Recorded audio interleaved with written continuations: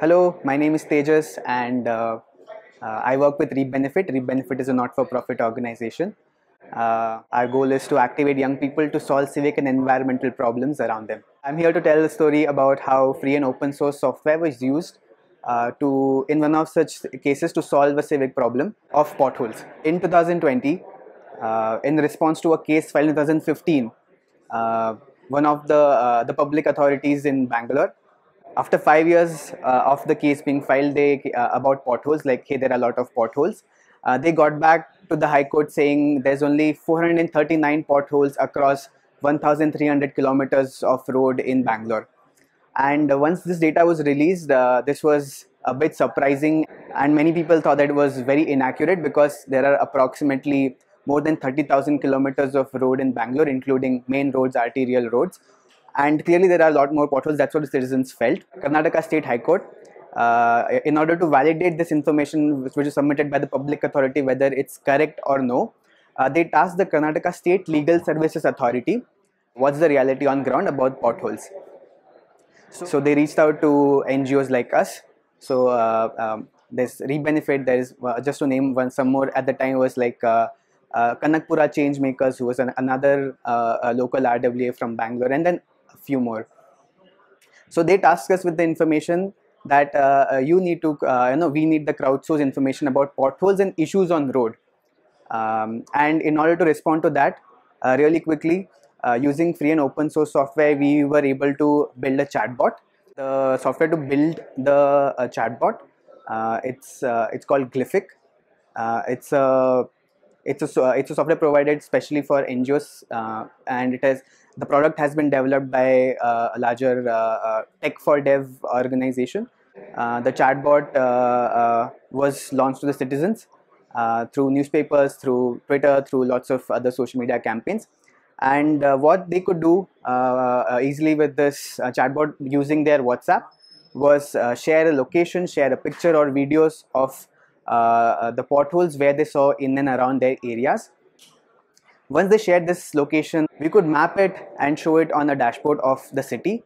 And again, this information was available open to the citizens and also to the Legal Services Authority and to the High Court. Within 3 weeks, we were able to collect 5,400 data points, more than 5,400 data points about potholes and issues of footpaths and just roads being unsafe. And this was all done through crowdsourced information, which was made available both to the Legal Services Authority. Legal Services Authority submitted the report to High Court. The High Court used this, High Court accepted this data, and they are now using this data to hold the BBMP accountable to get these issues fixed. So this is a story about how free and open source software or solutions can be used to actually get get civic problems solved, which bother a lot of people. This was among the many things that how we use data at Reapbenefit is to map issues and then use geolocation data like JS data along with pictures and location, and then the information like qualitative information provided by the citizens to triangulate like, hey, what could be the problem. So like one is potholes, there's issues like urban flooding that happens. So if we know the location, if we know since how long it has been happening, if we know the quality information provided by the citizens, then we're able to triangulate and identify like, hey, these are the 5 problems that could exist, which then arrive us, but more than us, the authorities also, to figure out what could be possible solutions to be implemented for like many such problems which there's very lack of information about.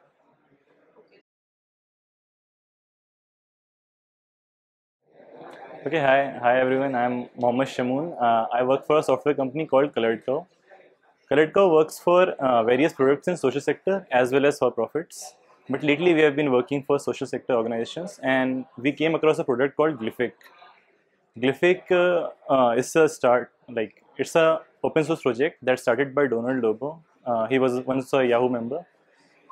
When he started his project, he was working on social sector projects, working with various NGOs around India. And when he came across this problem, when COVID came in, so NGOs could not go to their beneficiaries to talk about various problems. Like NGOs used to go to schools, to various places to aware people about most of the things. So when this came in, we thought of a problem. The problem is there. So how do we solve it? We saw like WhatsApp is a medium that is used by everyone, like from an old generation also to a youngest generation as well. So that could be a medium where we can make people aware, and that should be done at scale.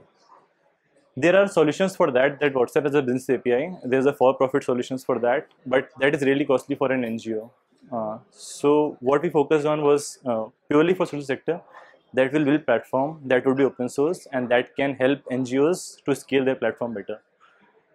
And if you have heard the recent story of Reapbenefit, so they are one of our clients. So they are doing civic engagement problems, like they are targeting Bangalore people to identify potholes in their areas and then like take photo in their WhatsApp and send the location, and then they present it to government to see their data, and you can benefit from that.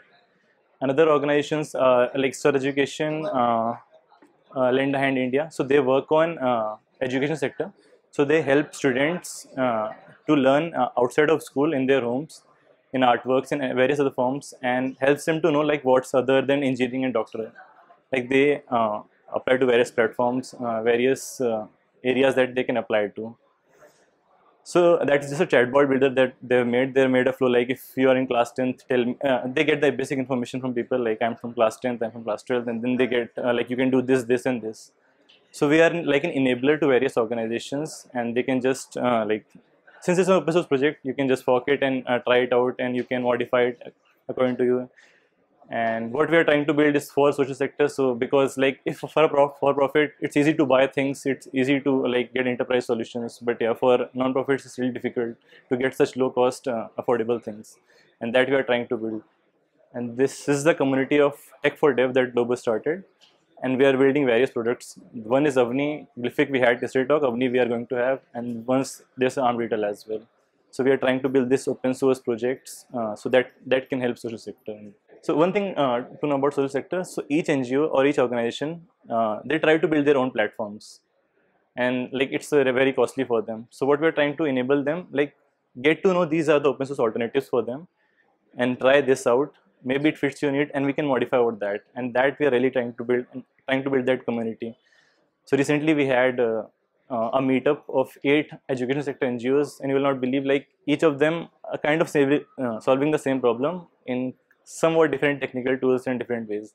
If they could have just come together and talked about it, and they talked about it, and they came to know like I'm teaching from 1st to 8th, from 9 to 10th another NGO, then we can work together and think about a solution.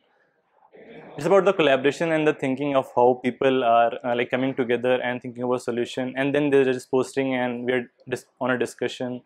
So how people are coming together and thinking of a solution of a problem that we are trying to solve in the real world. That's what open source is about. I think open-minded discussion.